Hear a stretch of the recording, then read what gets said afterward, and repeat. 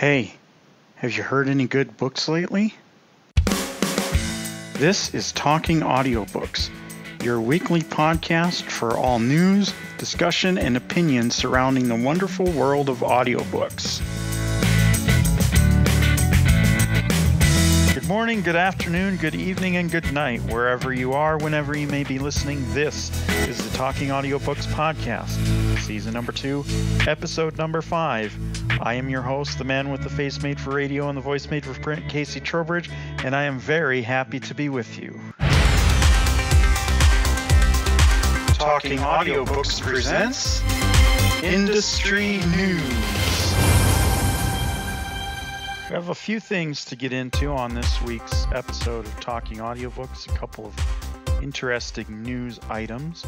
I want to first remind you again to head over to audiobooks.com/audiobook month and see all the different things that they're giving away. This June is audiobook month, which is fast coming to a finish, but there's still a few things that you can do over there, take advantage of, enter some contests, get some free books, and things of that nature.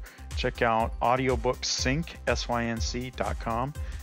You can get 2 more free summer titles this week for the fact that they want to keep teens and young listeners active and engaged in listening through the summer months. We are past the halfway point, so there are still plenty of books for you to acquire this summer. There's 2 each week, so check out this week's offerings. Just one bit of news this week that I came up with, which I thought was interesting, and it'll be just a brief news item this week, but it'll be something that we explore more in depth going forward. Not necessarily this particular bit of news, but what this means and if this is a trend and how you feel about such a trend. And that is, there's a new book coming out at the end of July 25th. It's called Star Wars Battlefront 2 Inferno Squad. It's a sequel to Rogue One, which was in theaters last December, and it is a prequel to the Battlefront 2 video game. And what's interesting about this is that the narrator is a woman who, to my knowledge, has never narrated an audiobook before. In fact, when I looked at her on audible.com, the only audiobook that I saw next to her name or in her search results was this Star Wars book. So it's possible that this is the first. In fact, it's likely, because I can't think of too many audiobooks that aren't on audible.com, but it's not likely that she has a large category. And her name is Janina Gavankar. That's Gavankar.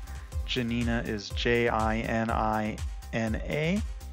What is interesting about this, and the thing that we will be talking about in the future, is the fact that she is the voice actor behind the character of Iden Versio in the Battlefront 2 video game.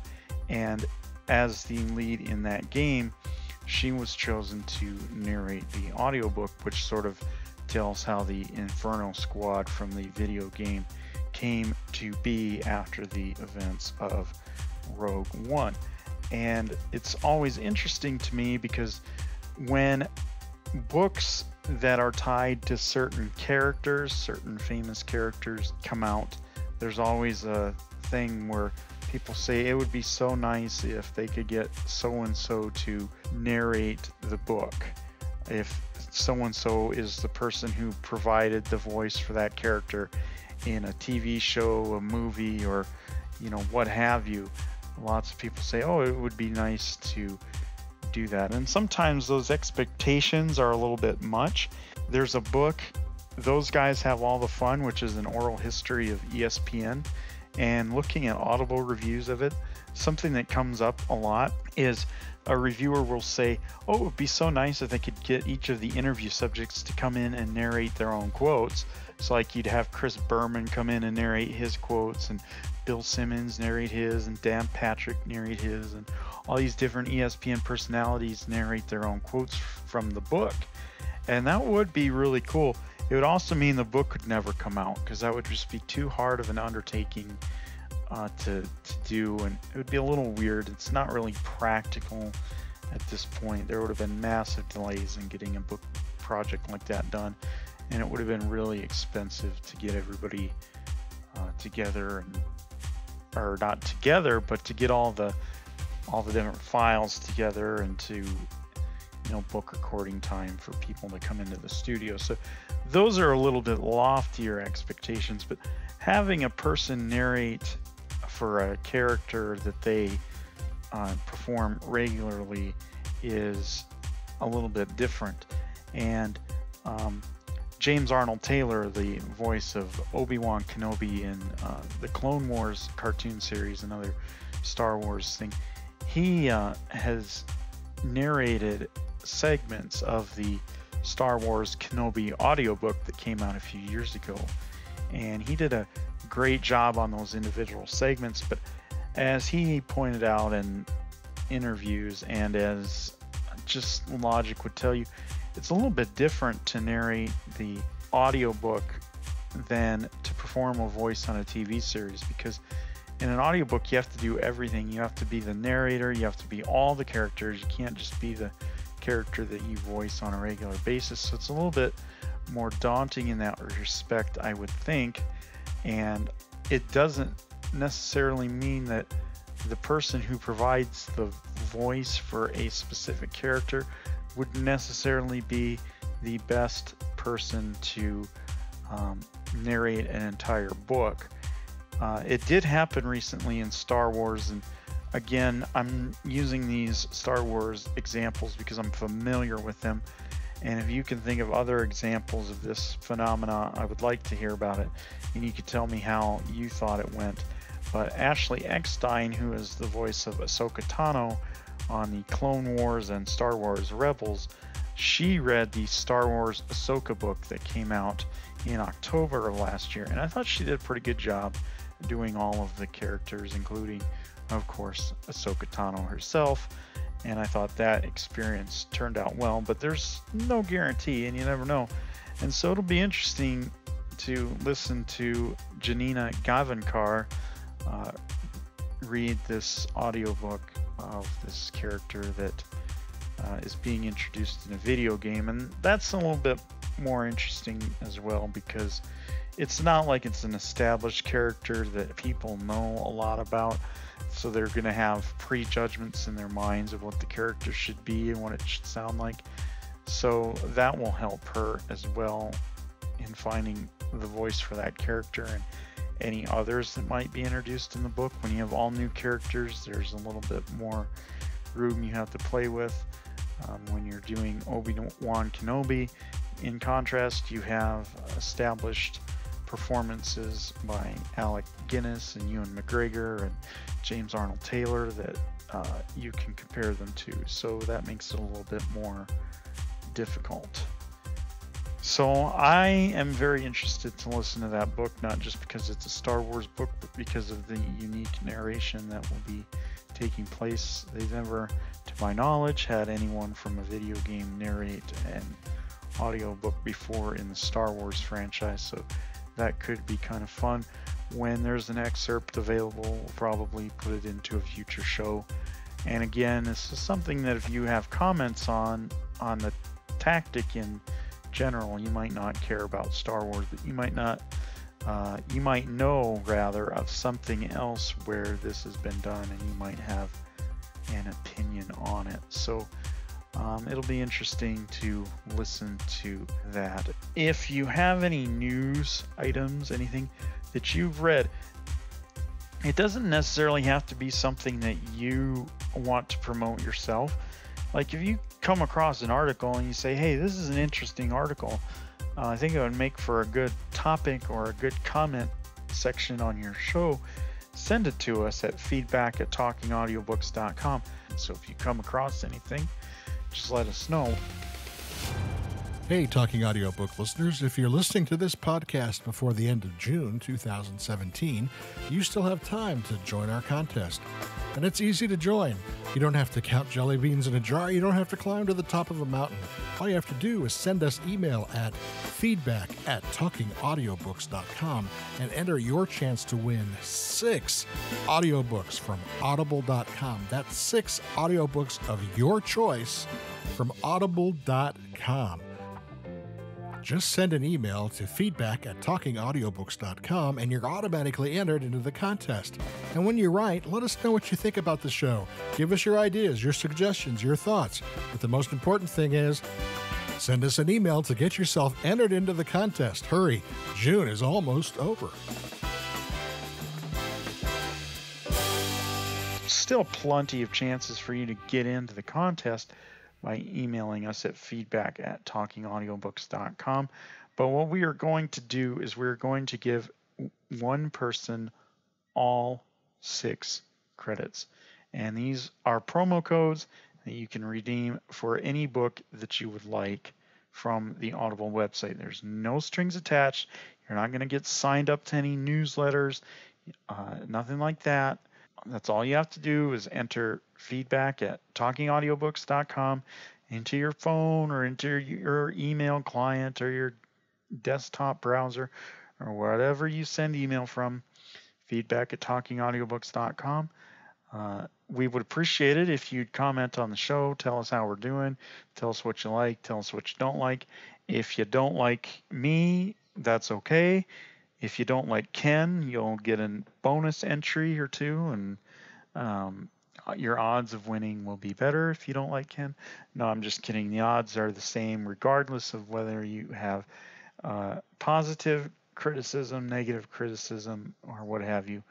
If you have an answer to some of our feedback questions, we'd love to hear from you on those as well, from either this week or past weeks or next week even. The deadline, as I've said, is the end of June. You could win 6 books. That's nothing to sneeze at, especially if you have a long wish list. That's plenty of credits to do some damage. You enter them, and you don't even have to use them right away. If you don't want to, you can just enter the promo codes, and we'll send you instructions for how to do that if you win. You can store them up and use them on a 2-for-1 sale, and you can get 12 books if you find 12 that you're interested in for the 6 promo credits that we will be sending you. Email us at feedback@talkingaudiobooks.com with your question, your comment, constructive feedback. Don't just say hi. I mean, you'll get entered, but we would really like to hear from you. We'd really like to hear more than just hi. We're going to take a break. We're going to come back and talk about our fan feedback question for this week. Our first break this week is going to be the PDQ release of the week from Ken, and he's going to tell you about this week's PDQ title. And then I'm going to be back, and I'm going to talk to you about my audiobook White Whale or my audiobook Mount Everest, whichever analogy suits you the best. So with that having all been said, here's Ken with this week's PDQ release of the week.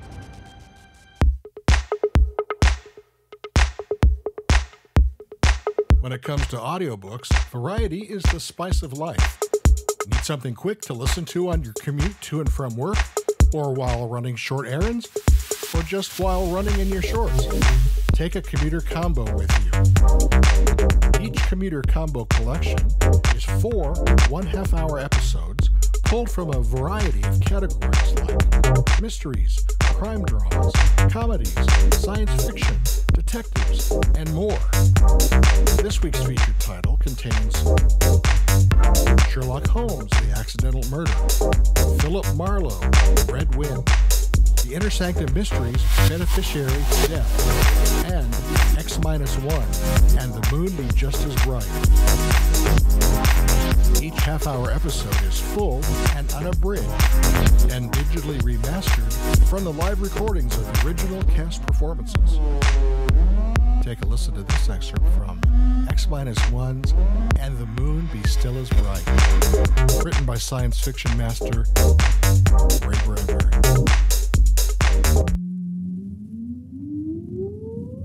Countdown for blast off. X-5, 4, 3, 2, X-1, fire.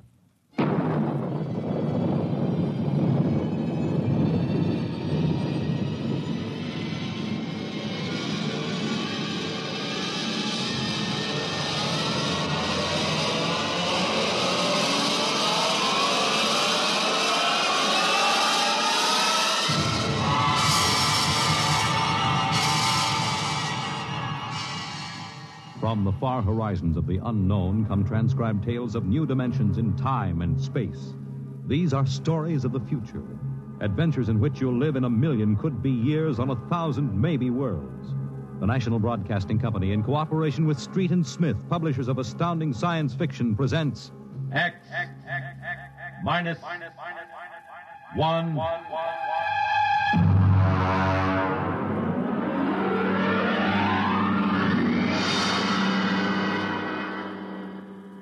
Tonight, the Ray Bradbury story entitled And the Moon Be Still as Bright.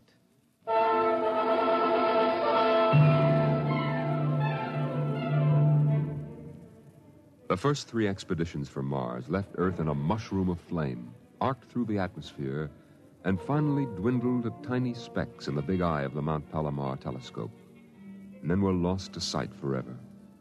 The prearranged landing signals flashed back to Earth, and then the radios went dead.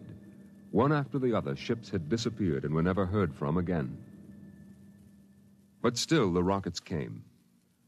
The 4th expedition emerged from the silent gulfs of space, angled down toward the floating red disk of Mars, down into an orbit as the order came to land. The last blast of the bow jets broke red against the blue desert sands, and the ship slid to a halt at the edge of a vast city that reflected the icy glare of the moonlight. For a while, all was still. All right, Parkhill. Open the airlock. Hi, sir.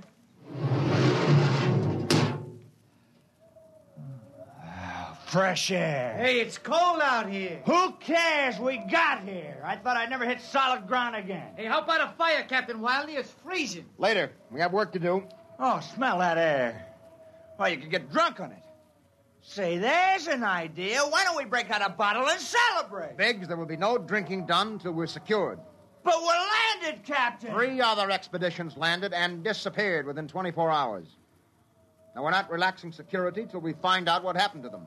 What do you mean, maybe Martians? Sender, you're an archaeologist. How old would you say they are? I can't tell till I study them more closely. It's a kind of engineering we couldn't duplicate on Earth. Well, I'm not interested in the architecture now. I want to make sure there's nothing there that might be dangerous. Mr. Hathaway. Yes, sir? I want you and Spender to take a reconnaissance party into the city and find out what's there. We'll set up camp here. No man is to go more than 50 feet from this rocket. And there'll be no celebration till Hathaway and his party report back.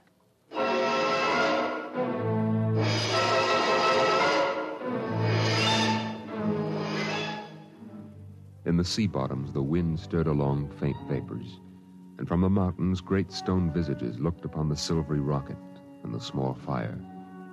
The sky was black overhead, as the 2 racing moons threw knife-edged double shadows on the desert.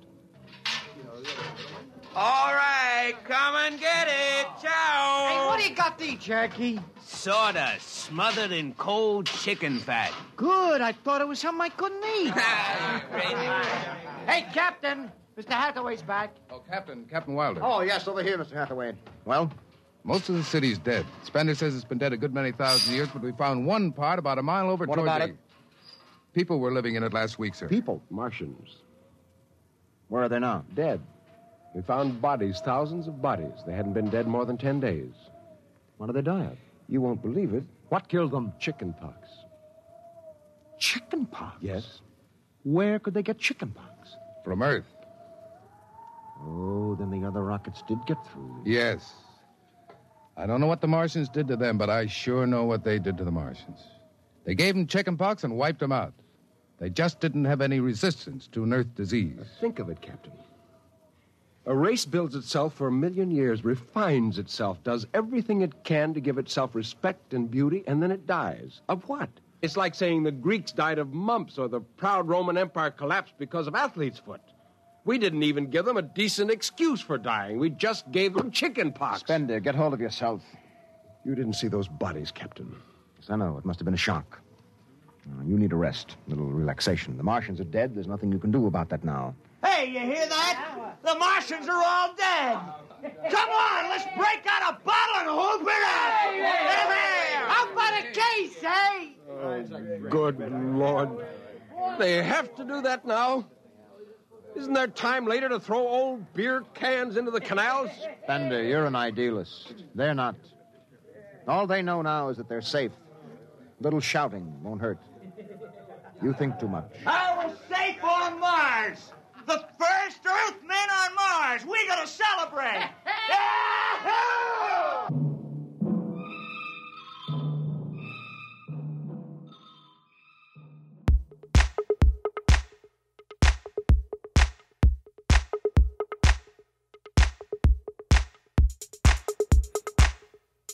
You won't believe what happened next.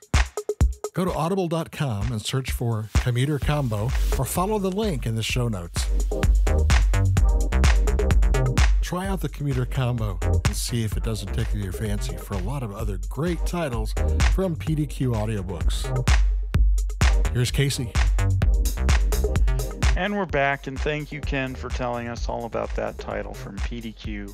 And I want to encourage everybody to check out some of the PDQ catalog on audible.com, because that will help the show immensely if you do that.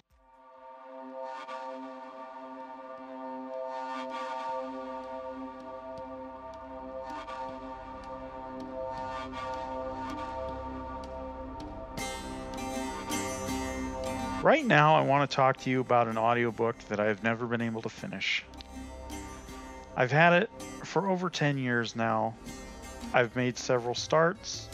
I've gotten pretty far, but something has always come up and always kept me from getting to the finish line of this book. And it's not just a case where the book is boring and I hate it and I don't want to finish it, because that is not true. I'm very interested in the subject matter. I think the book has a lot of very interesting information. It's just that I can only get so far, and then something happens and I have to stop, and I don't want to start over right away. And so by the time I'm ready to listen to it again, I feel like I should start from the beginning. I call this book my white whale or my Mount Everest because I keep trying to get to the end, and the end has eluded me for so long. It's been hard to capture the end. It's hard to climb that summit. I have a few of these actually, and what is pretty common for me in this category is that these all seem to be nonfiction releases, but there's one that stands out above the rest, because a couple of them I've only tried once and not gotten to the end. That's not really the type of thing I'm thinking about here. Like, there's a couple books, Rise and Fall of the Third Reich and the Second World War, and I've gotten pretty far in both of them, but they're both really lengthy books. Rise and Fall of the Third Reich is some 57 hours long, and the Second World War book is like 39 hours long. So these are lengthy titles. But what stopped me on those, especially the Second World War book, is I could only take so much listening to the narrator talk about the concentration camps and the horrors therein, and it was just so difficult to get through it all without wanting to retch. It was just so brutal to do. The book that I'm talking about is my true white whale, the one that I've started and stopped for so long and failed every single time to get to the end. It is also nonfiction. It's also a war-related book. But this one is 6 Days of War by Michael B. Oren. It's narrated by Robert Whitfield. It's not as long. It's only 17 hours long. I've listened to longer books this year than that. In fact, the Breaks of the Game that I finished for Audio Bingo that I talked about on last week's show, about the same length as this one. But for some reason, despite being fascinated by that particular subject and enjoying the book, Robert Whitfield is a British narrator, and I've always had a little bit of trouble with those, but I'm getting better at it. It's not so much the accent, it's I don't know what it is. Maybe it's the terminology. Maybe I'm just so used to American voices that it really is the accent, despite me just telling you that it wasn't. I could be in denial, but I'm getting better at that. In fact, the longest book I've listened to this year had a British narrator, so there's hope for me yet. But 6 Days of War, I cannot explain why I cannot seem to finish this book whenever I start it. And I've made 4 or 5 attempts over 10 years to do this. And you say, well, why don't you just listen to part of it, get as far as you can, and then come back to it in a month or so to finish? Well, I could do that. I don't like to do that because I keep a spreadsheet, and I will talk about my spreadsheet a lot going forward. I will even pull statistics from it for future shows. It would mess up the way that I do the spreadsheet if I listened to a book and then took a couple months off and then finished it, because I try to calculate minutes listened to on a monthly basis, and it's just easier to do if I listen to a book from start to finish and try to have all my books finished by the end of the given month.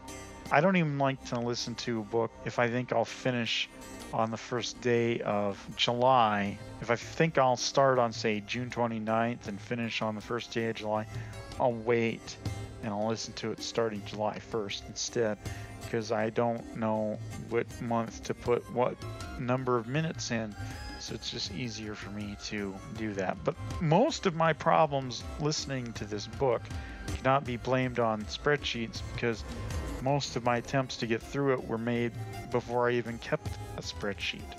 And in fact, I don't think I've given an attempt in about 4 years. So I'm due to try it again and try to climb to the summit of 6 Days of War by Michael B. Oren, narrated by Robert Whitfield. And I don't know if I'm ever going to be able to do it. But I want to know, this is the fan feedback question, I want to know if you have a book like this. I want to know, because we have these books where we'll start and we'll stop because the story isn't interesting, or the characters aren't engaging us, or it's not fitting our current mood. Maybe we'll revisit it. Maybe we'll return it if we can and exchange it for something else. You know, whatever the case may be, there are books like that. But I want to know if you have a book that you're genuinely interested in, but you cannot seem to get past a certain point with it, or you've found it a struggle. Maybe you have accomplished it. Maybe it's taken you a couple different attempts. Whatever the case may be, it doesn't have to be a current one. Maybe you finally beat it. Maybe it's like beating a video game. You play and you play and you play until you finally get over the hump.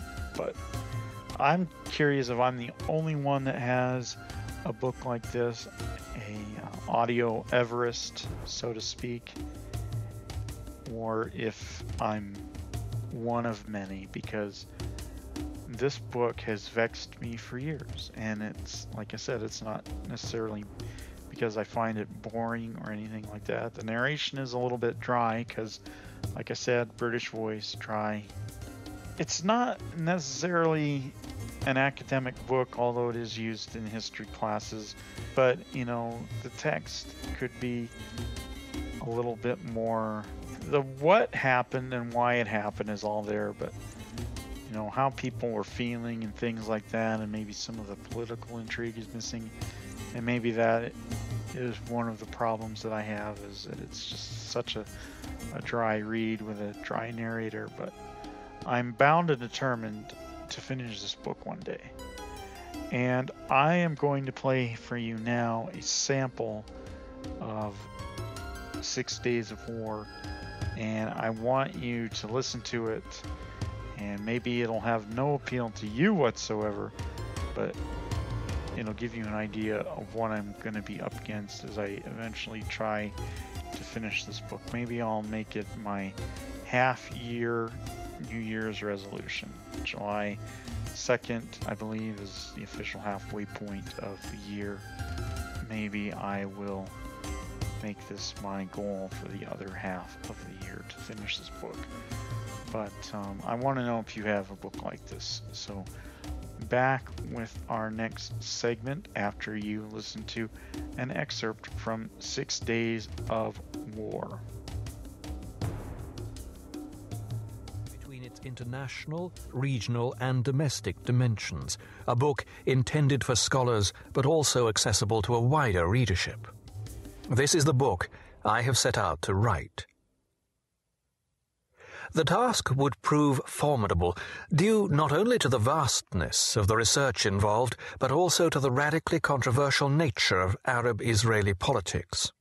Great wars in history invariably become great wars of history, and the Arab-Israeli wars are no exception. For decades now, historians have been battling over the interpretation of those wars, beginning with the War of Independence, or the Palestine War of 1948, and progressing to the 1956 Suez Crisis. Most recently, a wave of revisionist writers, Israelis mostly, have sought to amplify Israel's guilt for those clashes and evince it in the debate over the borders or even the legitimacy of the Jewish state. That debate is now sharpening as historians begin to focus on 1967 and the conquest of Arab territories by Israel, some of which, the Golan, the West Bank, it still holds, and whose final disposition will affect the lives of millions. I, too, have been part of the debate and have my opinions.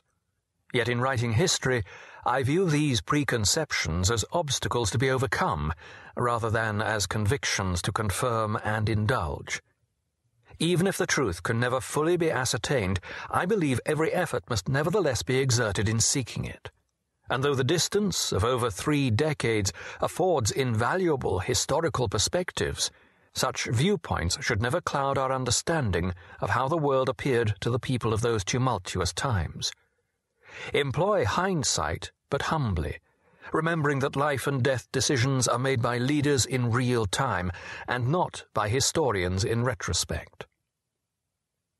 My purpose is not to prove the justness of one party or another in the war, or to assign culpability for starting it.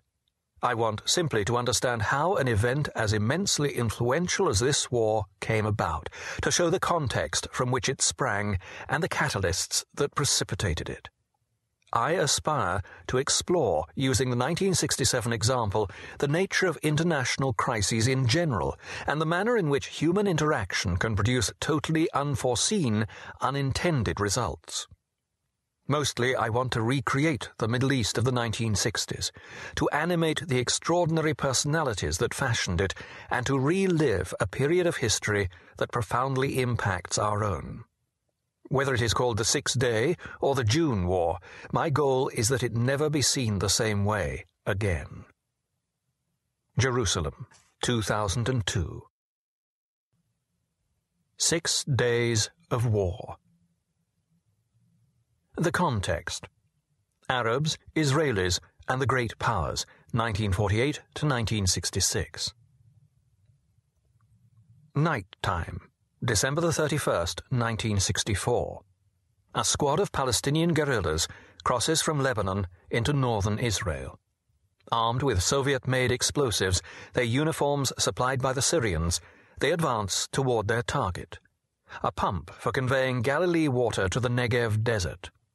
A modest objective, seemingly, yet the Palestinians' purpose is immense. Members of the militant Al-Fatah, meaning the conquest, also a reverse acronym for the movement of the liberation of Palestine, they want to bring about the decisive showdown in the Middle East. Their action, they hope, will provoke an Israeli retaliation against one of its neighboring countries, Lebanon itself or Jordan, igniting an all-Arab offensive to destroy the Zionist state. This, Al-Fatah's maiden operation, ends in fiasco. First, the explosive charges fail to detonate. Then, exiting Israel, the guerrillas are arrested by Lebanese police. Nevertheless, the leader of Al-Fatah, a 35-year-old former engineer from Gaza named Yasser Arafat, issues a victorious communique extolling the duty of jihad, holy war, and the dreams of revolutionary Arabs from the Atlantic Ocean to the Gulf. A singularly limber imagination would have been required that New Year's Eve night to conceive that this act of small-scale sabotage, even had it been successful, could have triggered a war involving masses of men and materiel. A war that would change the course of Middle Eastern history, and with it much of the world's. Yet, Al-Fatah's operation contained many of the flashpoints that would set off precisely such a war in less than 3 years. There was, of course, the Palestinian dimension, a complex and volatile issue that plagued the Arab states as much as it did Israel. There was terror and Syrian support for it, and Soviet support for Syria, and there was water. More than any other individual factor, the war would revolve around water. Yet, to claim that that first Al-Fatah operation, or any one of its subsequent attacks, brought about a general Middle East war would be far too simplistic and determinist.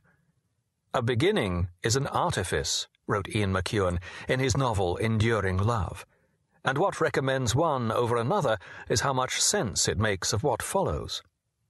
The observation certainly applies to history, where attempts to identify prime causes are often at best arbitrary, at worst futile.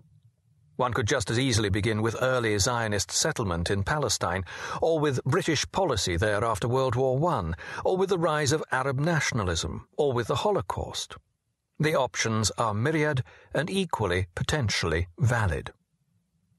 While it may be useless to try to pinpoint the cause or causes of the Middle East War of 1967, one can describe the context in which that war became possible.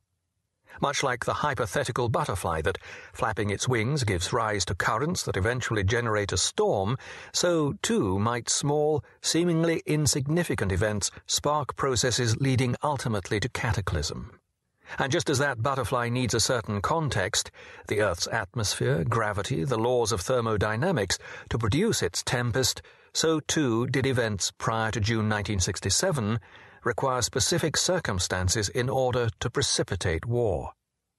The context was that of the Middle East in its post-colonial revolutionary period, a region torn by bitter internecine feuds, by superpower encroachment, and by the constant irritant of what had come to be known as the Arab-Israeli conflict. A context contrived. Even a discussion of a context must have a starting point, another arbitrary choice. Let us begin with Zionism, the Jewish people's movement to build an independent polity in their historical homeland. The introduction of Zionism into the maelstrom of Middle East politics galvanized what was already a highly unstable environment into a framework for regional war. Facile though it may sound, without Zionism there would have been no state of Israel, and without Israel, no context of comprehensive conflict. What began as a mere idea in the mid-19th century had, by the beginning of the 20th, motivated thousands of European and Middle Eastern Jews to leave their homes and settle in unthinkably distant Palestine. The secret of Zionism lay in its wedding of modern nationalist notions to the Jewish people's mystical, millennial attachment to the land of Israel, Eretz Israel. That power sustained the Yishuv, or Jewish community in Palestine, throughout the depredations of Ottoman rule and during World War I, when many Jewish leaders were expelled as enemy, mostly Russian, aliens. By war's end, the British had supplanted the Turks in Palestine, and under the Balfour Declaration pledged to build a Jewish national home in the country. Under the British mandate, the Yishuv swelled with refugees from European anti-Semitism, first Polish, then German, and established social, economic, educational institutions that in a short time surpassed those furnished by Britain. By the 1940s, the Yishuv was a powerhouse in the making, dynamic, inventive, ideologically and politically pluralistic. Drawing on Western and Eastern European models, the Jews of Palestine created new vehicles for agrarian settlement, the communal kibbutz and cooperative moshav, a viable socialist economy with systems for national health, reforestation, and infrastructure development, a respectable university and a symphony orchestra, and to defend them all, an underground citizens' army, the Haganah. Though the British had steadily abandoned their support for a Jewish national home, that home was already a fact, an inchoate, burgeoning state. This was precisely what the Arabs of Palestine resented. Centuries established, representing the majority of the country's total population, the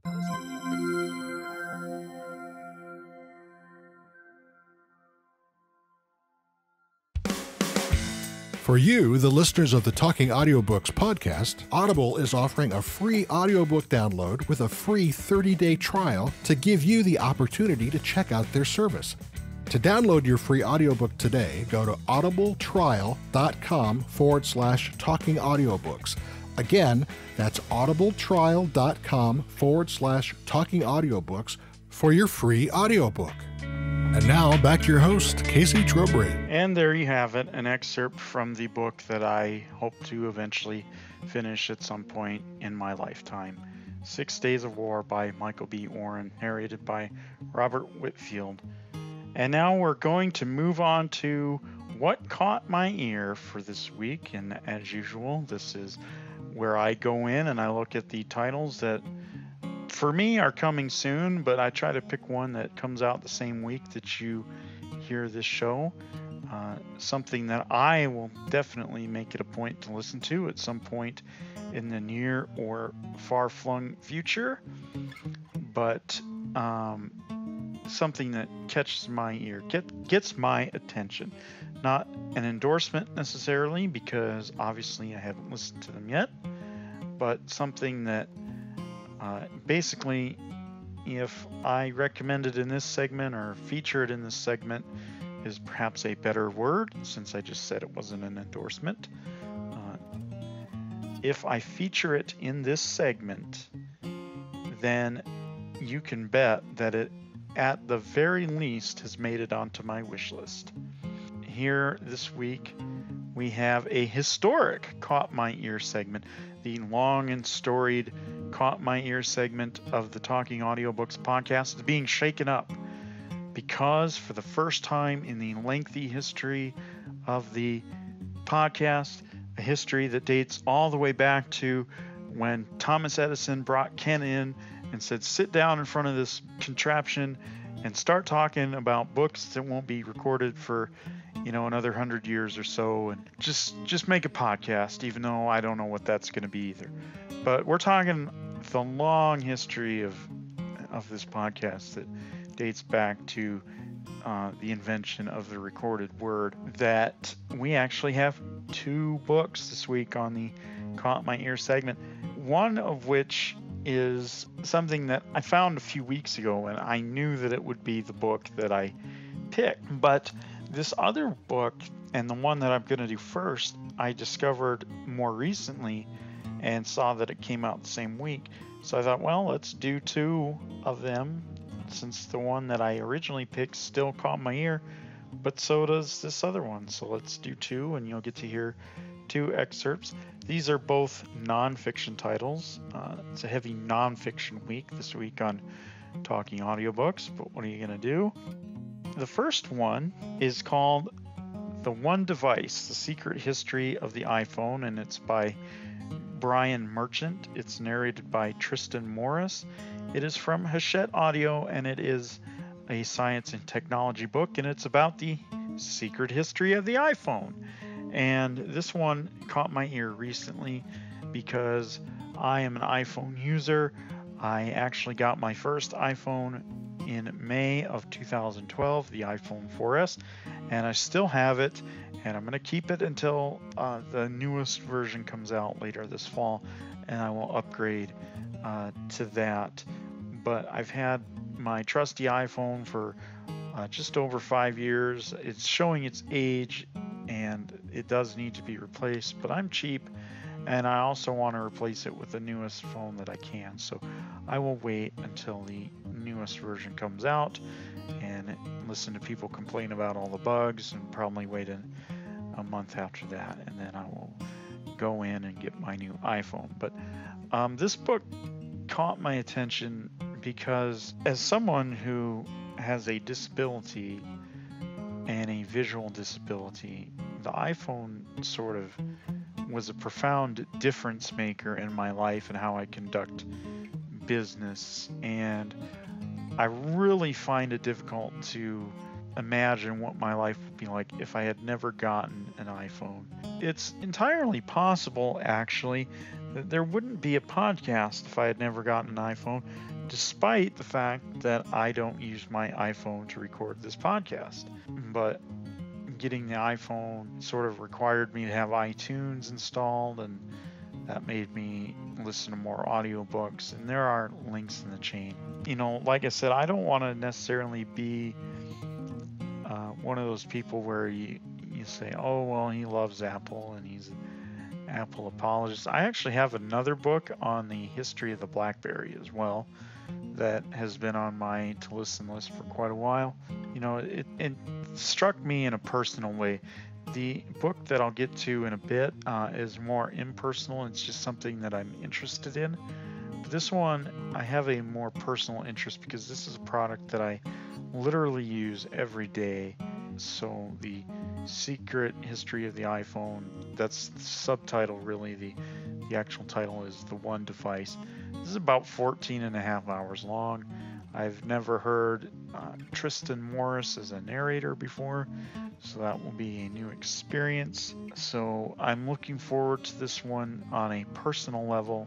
I don't know when I'm going to get to listening to it because I have a bit of a backlog and I have other things that I need to get to for the purposes of this show and potential future interviews. But right now, here is an excerpt from The One Device, written by Brian Merchant, narrated by Tristan Morris from Hachette Audio.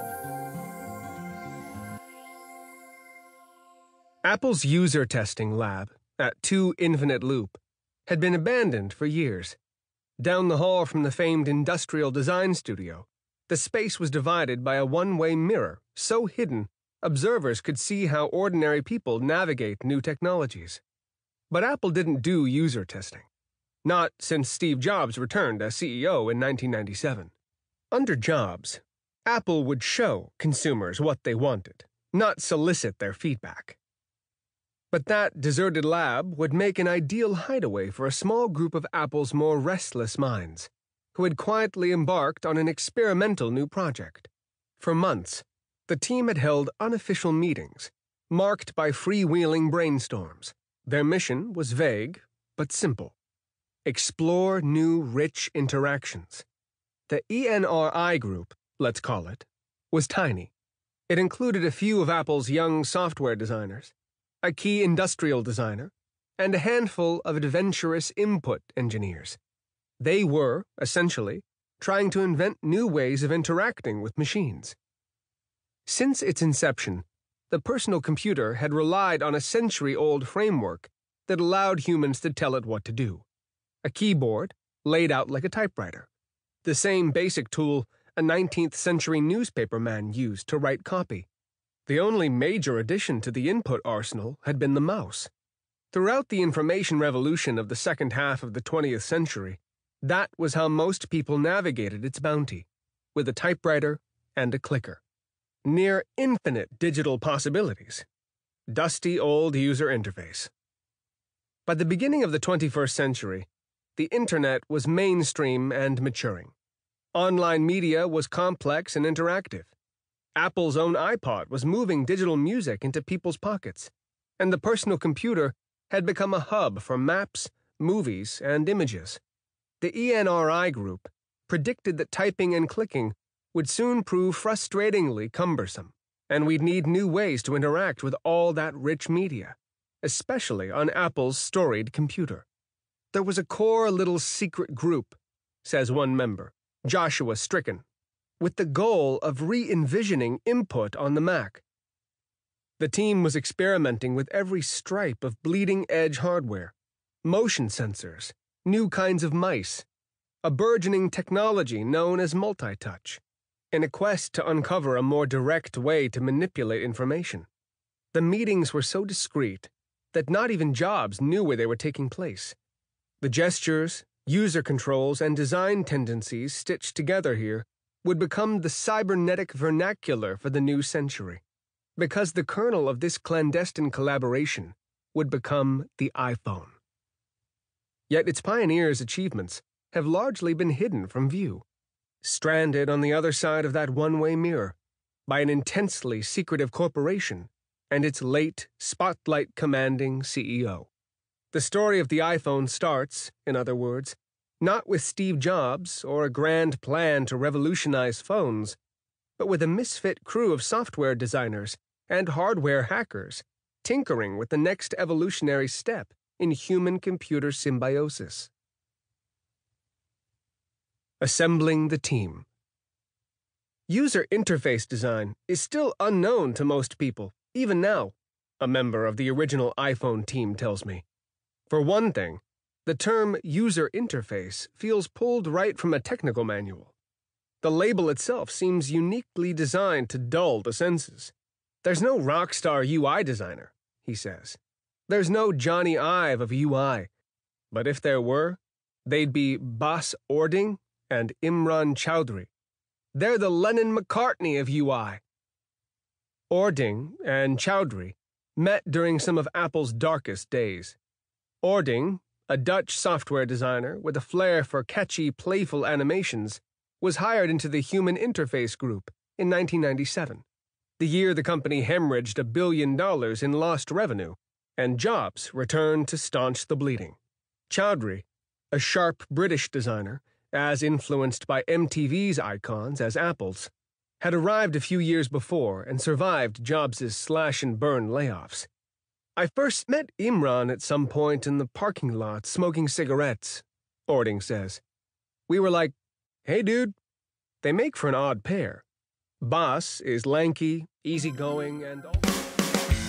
For you, the listeners of the Talking Audiobooks podcast, Audible is offering a free audiobook download with a free 30-day trial to give you the opportunity to check out their service. To download your free audiobook today, go to audibletrial.com/Talking Audiobooks. Again, that's audibletrial.com/Talking Audiobooks for your free audiobook. And now, back to your host, Casey Trowbridge. If you don't want to use your free Audible credit on the one device, maybe this book will interest you more. It's called The Fall of the House of FIFA, the Multimillion-Dollar Corruption at the Heart of Global Soccer. This is by David Conn, C-O-N-N. It is narrated by Matthew Watterson, another narrator that I am not very familiar with.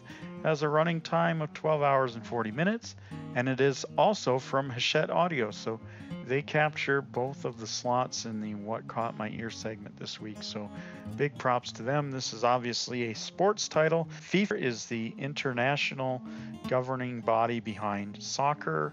Of course, the World Cup is the biggest FIFA event, and a few years ago there was a big scandal. Some bribery was alleged. People were arrested. Some people were voted out of their FIFA offices. It was a big mess, and this book is going to chronicle all of that. And this book is one that doesn't affect me as personally as the last one did. I'm not really a soccer fan, to be honest. I would rather do anything else probably than watch soccer. And what made me like soccer even less was I can remember tuning in to ESPN back in 2010, seeing a little bit of the World Cup. I thought they were playing it in a beehive because I kept hearing this stupid buzzing sound.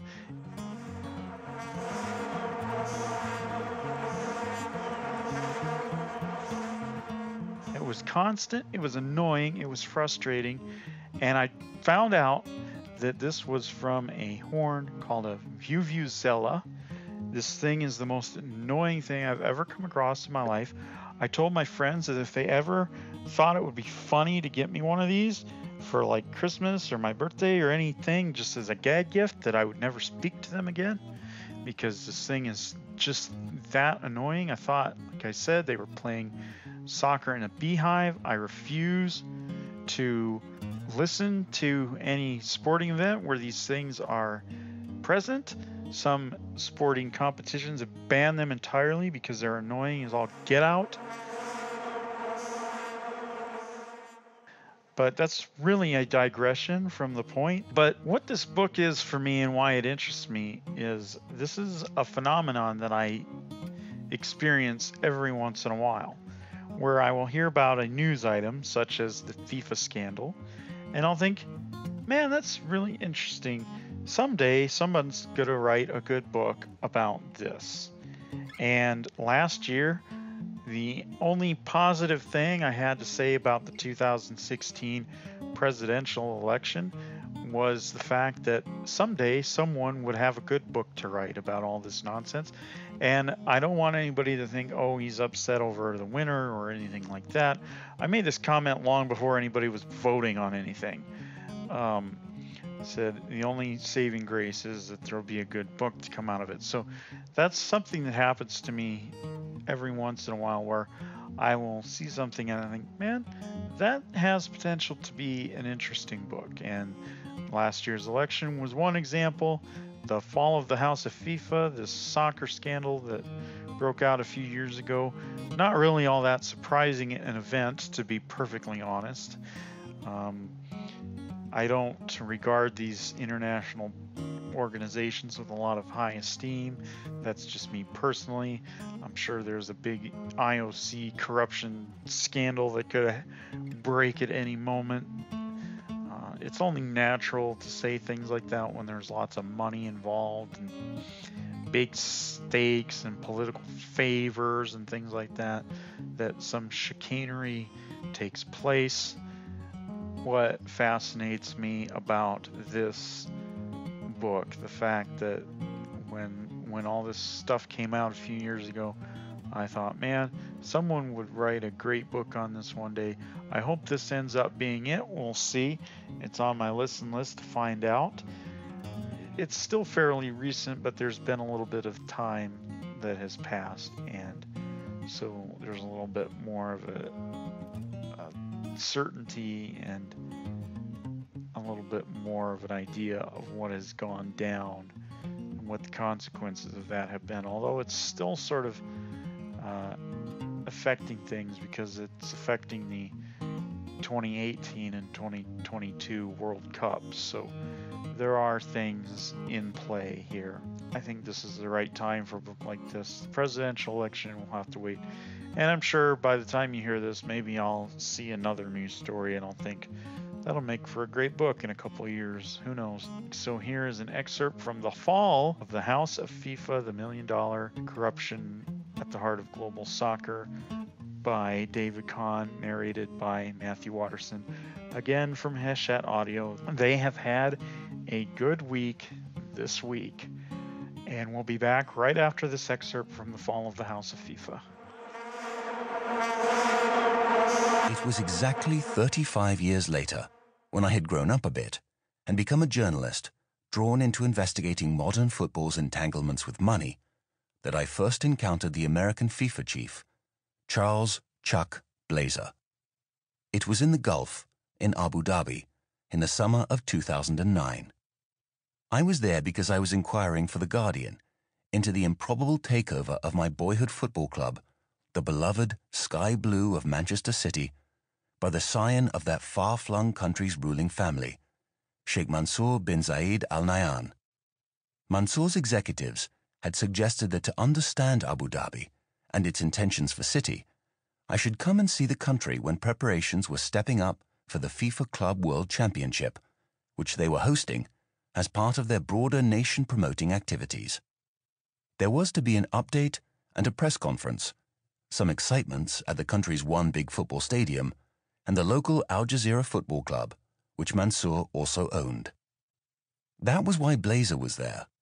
He was the FIFA Executive Committee member with responsibility for overseeing the Club World Championship.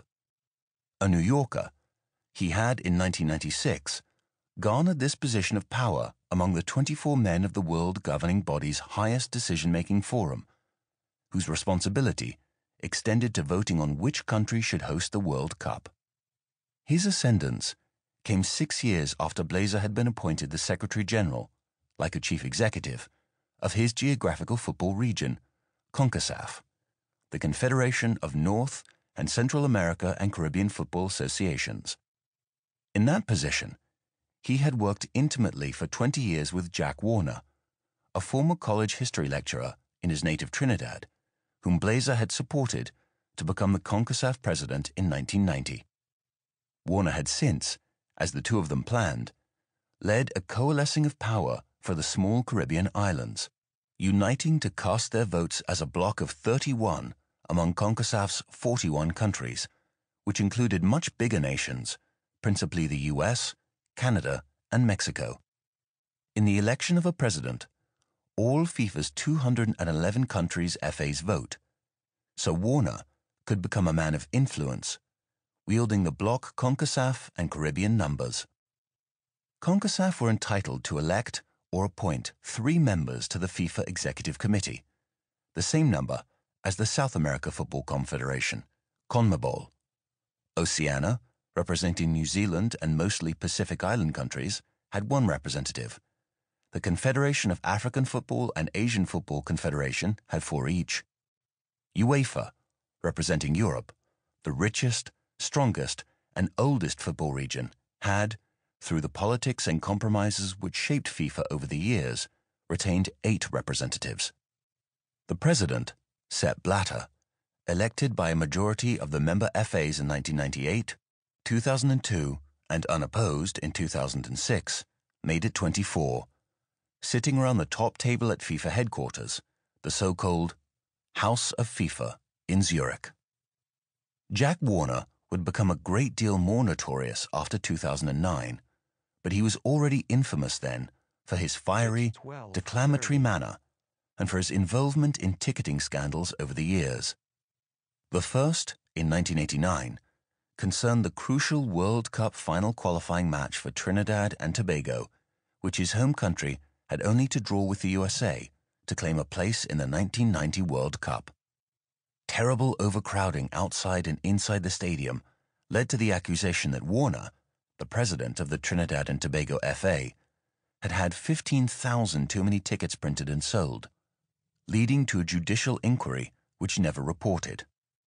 Watched from the packed stands, the USA won the match 1-0, and they, rather than a devastated home side, went through to play at the World Cup in Italy. In 2006, Warner was found by FIFA's own inquiry, conducted by the consultants Ernst & Young, to have had tickets for that year's World Cup in Germany picked up by his son Darian. They were then provided to a travel company, Simpol, owned by the Warner family, which sold them at a premium, above face value, in breach of FIFA's rules. FIFA's disciplinary committee reprimanded Jack Warner, but took no action against him because, they concluded, it could not be proved that he knew about the resale of the tickets. Hey audio fans, this is producer Ken, inviting you to join Jess and Tina's super fun audiobook challenge.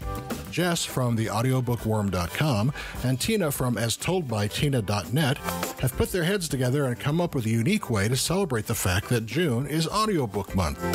The object is to get 3 in a row or fill out all 9 squares on your audio bingo card. A printable version of the card can be found at theaudiobookworm.com.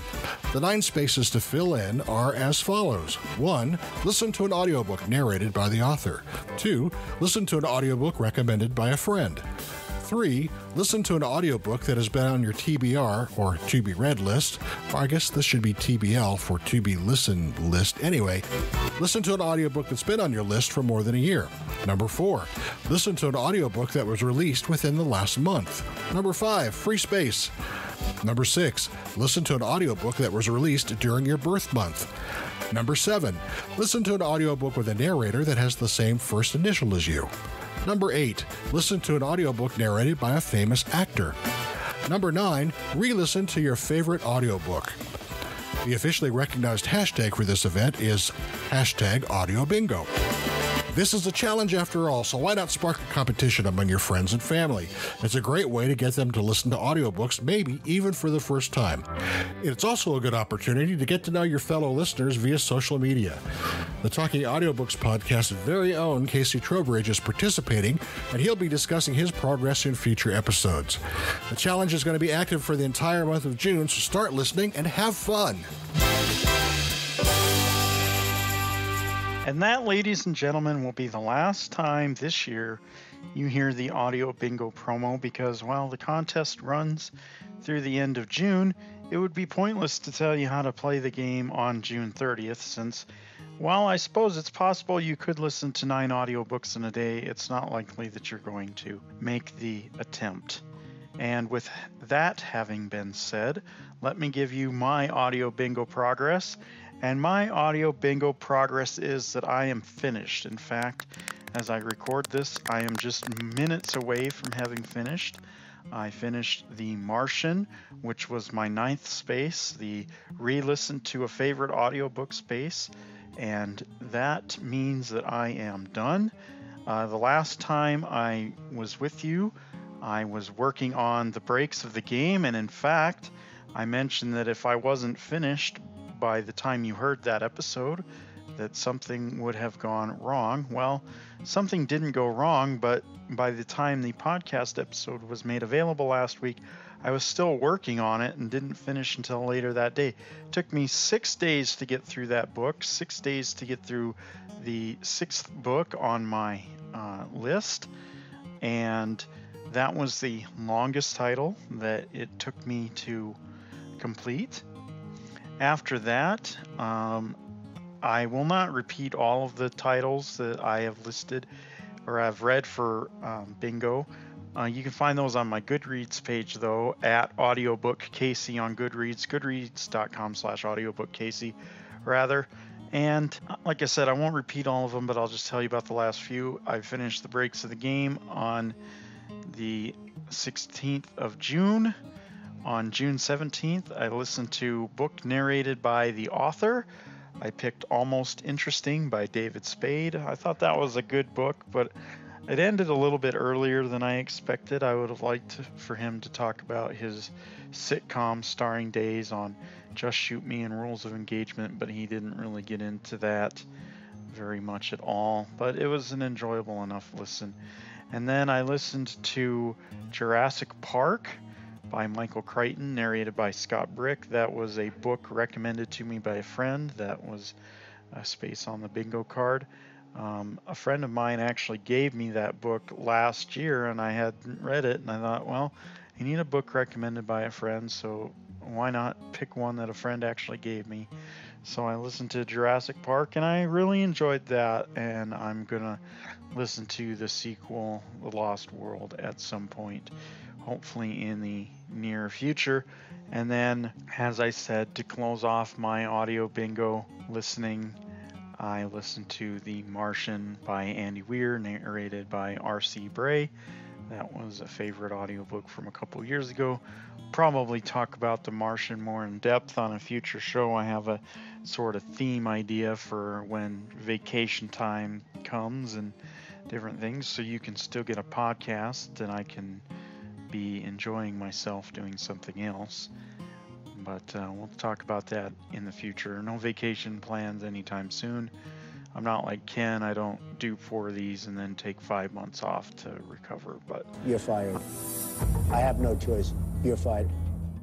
Interestingly, when you listen to the show, I will have officially hosted as many episodes of Talking Audiobooks as Ken did. So you're fired.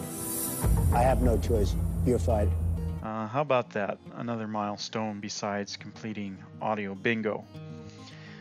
Audio Bingo, came from Jess and Tina, and I have to say that it was a fun experience because having so many squares to fill out meant that I didn't really have any guesswork as to what I was going to listen to. I had parameters, is what I'm trying to say.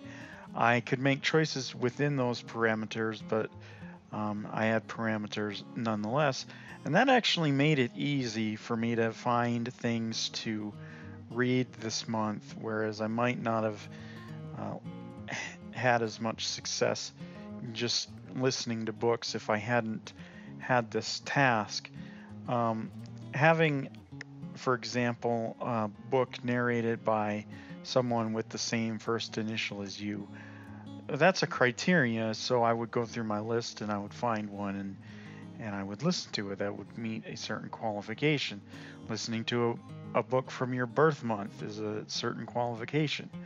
So it would actually help pare my rather large audiobook library, some 1,175 titles as I record this, down to manageable numbers to pick from each category. And so that actually, in a way, made it easy for me to pick the books that I listened to this month. And so I thought it was a worthwhile experiment.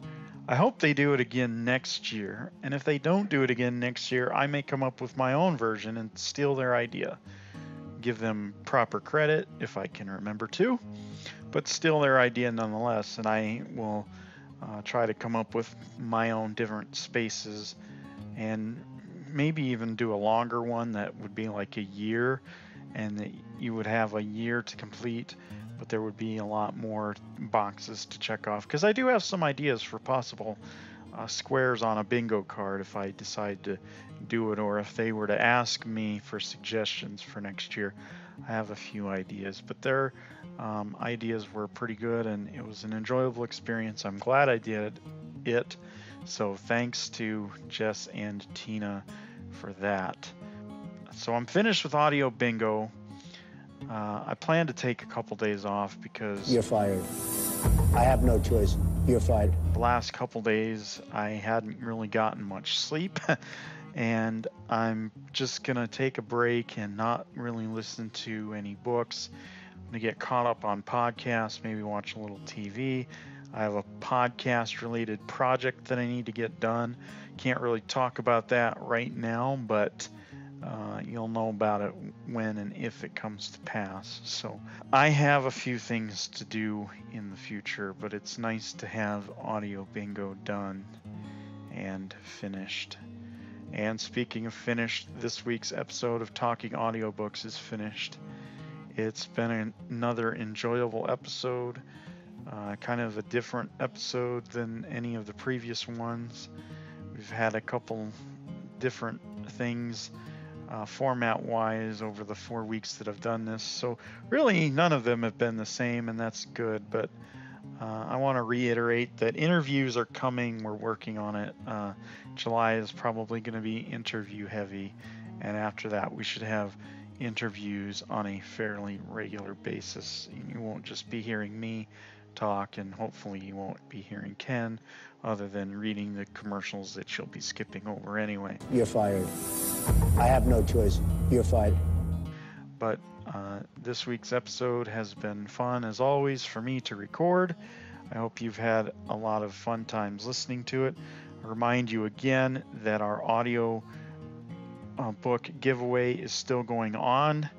We have 6 Audible credits that we're going to give away to one lucky winner based on the entries that we've gotten so far. So if you want 6 Audible credits that you can use on 6 books of your choice, whatever they might be, You can pick them off your wish list. You can pre-order titles that you have an interest in. Whatever you want to do, no strings attached. Just email us at feedback@talkingaudiobooks.com before June 30th. You'll be entered in the giveaway.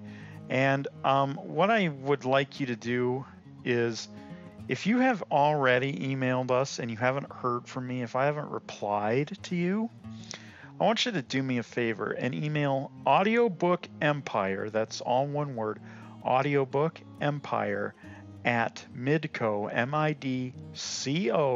midco.net, and say, hey, I sent an email to the feedback account and I never heard back from you. The reason is we've had some issues with the email inbox, and so if you haven't heard back from us, I want to make sure that you are entered in the giveaway. So email me at audiobookempire@midco.net and let me know. Say, hey, I haven't heard from you. I emailed the feedback address. If you have the email you sent, resend it in that message to me, and I will make sure that you are entered. This is 6 Audible promo codes, people. You can use them on anything you want.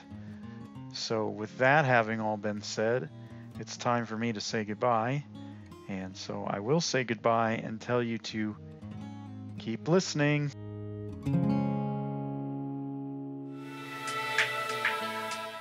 Talking Audiobooks is a trademark of Kenjoy Media, produced by Kenjoy Media, copyright 2017, all rights reserved.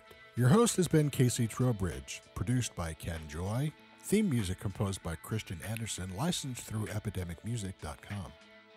Visit our website at talkingaudiobooks.com, follow us on Twitter at Talking Audio, follow us on Facebook at Talking Audiobooks, and subscribe to the Talking Audiobooks YouTube channel. Here's a disclaimer. Various sponsors, like Audible.com, help make this podcast possible.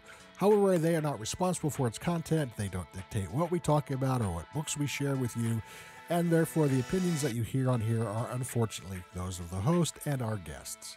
We'd love to hear from you, so email us at feedback@talkingaudiobooks.com. Tell us what audiobooks you're listening to, what you've liked in the past, narrators that you like. Ask us questions, anything. It's for your feedback. Feedback@talkingaudiobooks.com.